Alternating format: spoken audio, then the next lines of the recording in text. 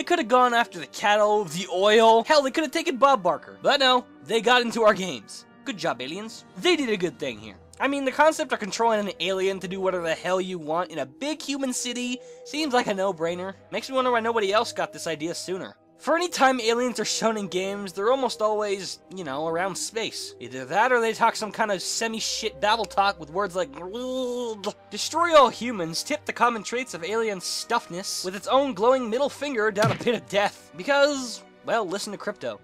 Neat trick. And then I kick a little monkey ass. Have I been sucked into the fly of disbelief?